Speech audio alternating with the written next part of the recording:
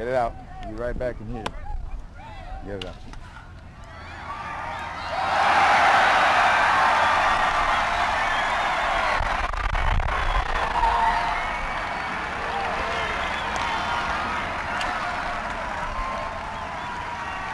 Get it out.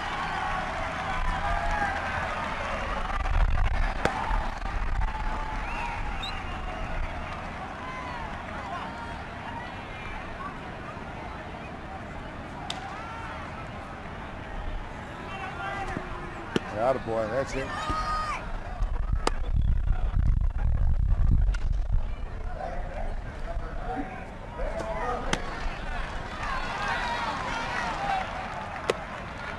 That fastball. You know you like yourself in that. Yeah. Right there. You threw the ball almost 3/4 home.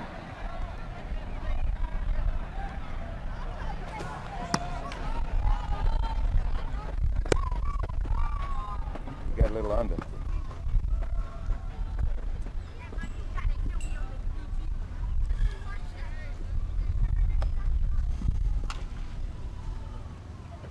Yeah, boy, that's it. That's a heck of a lot better. Test. I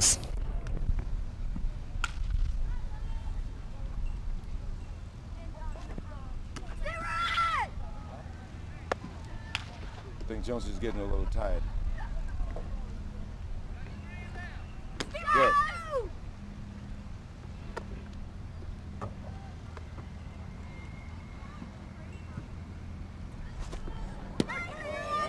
Now remember what I just told you by that. Try hitting the back part of the plate. That one you just got under just a little. You didn't have enough pull. All right, there you go. That's it. That's it. Excellent. When you find yourself hanging the ball, just think about it. Just think about dropping it right on the back. Yeah. Right on the back part of the plate. And that will help you to pull through everything.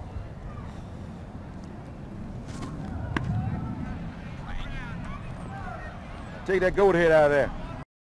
So, Ellie, tell me what spring training's like this year. Well, so far it has been going pretty smooth. We haven't had any real serious injuries. Right now, Kiko Garcia is probably our only casualty, and he's going back to Baltimore to have a myelogram taken of his back to see if they could find anything wrong. He can still play, but we don't want to take the chances right now of him hurting himself any worse. So, tell me a little bit about spring training, the purpose, and sort of like what goes on behind the scenes. Well, spring training, for one, you begin.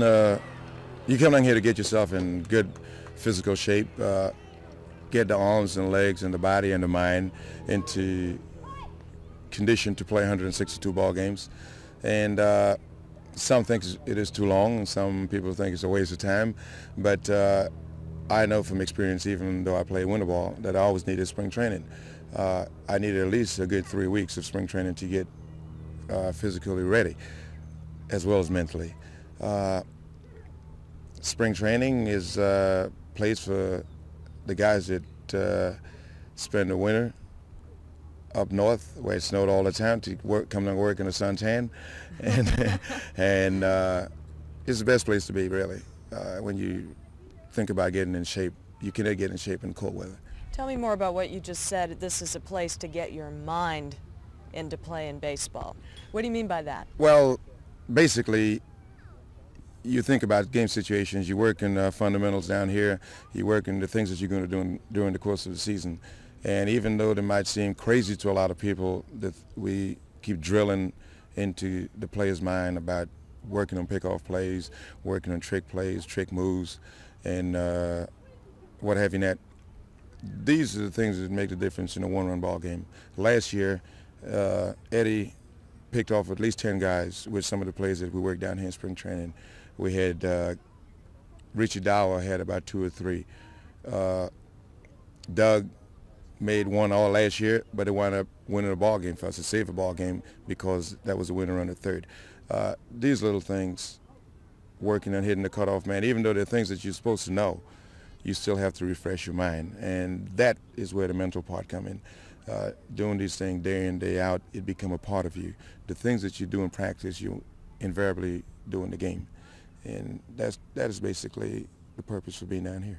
What do you guys do in your spare time? Tell me the truth. It can be boring if you have a lot of time doing nothing, because you get tired of looking at the four walls in the hotel. I, for one, I really don't like movies or anything like that. I like going to nightclubs, but that get old too.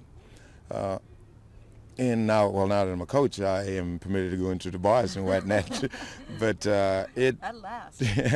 it became a bore before we get into the spring exhibition game, because we would be back at a hotel, let's say like 2:30, 3 o'clock, and then you had the rest of the afternoon doing nothing. If you are down with the family, fine. If the family's not here, well, it can be a long, long day. How many of the men bring their families? Your wife's in Baltimore now, huh? Yes, she's in Baltimore because the two young ones are going to school.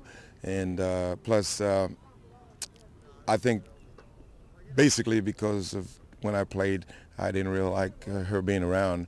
Not that she was about it in any which way, but there came a time in spring training when I got a little grouchy. When the aches and pains were still there, I got a little grouchy, and sometimes I may have said the wrong things. And so she never really was interested in coming out to spring training. I think it was basically because of me and my moods and attitude during spring training. You get to that point in spring training when you hurt so bad all over that everything seems to bother you. And little things that really would not bother you under normal circumstances did. And she was very understanding as far as that concerned. But now the kids, like I said, are in school, and so I give her a reason not to come. How about the next season? What do you think? Is it going to be great? Are we going to be superstars again? Well, hopefully that we have the same type of year that we had last year, and if we can improve it at one more game, we will be world champs. Right now, we're preparing for the champion season, which begins in April 10th for us, and we play each game as it comes, and hopefully we win more than anybody else in the American League. And even though I would say hopefully we win more than anybody in the world, but we did it last year and we still weren't world champs. So all I'm going to say is hope that we win more games than anybody in the American League won. And then hopefully if we get into playoffs, or when we get into playoffs, that we will win more games than anybody else in the world. All right. So I like to hear you talk like that.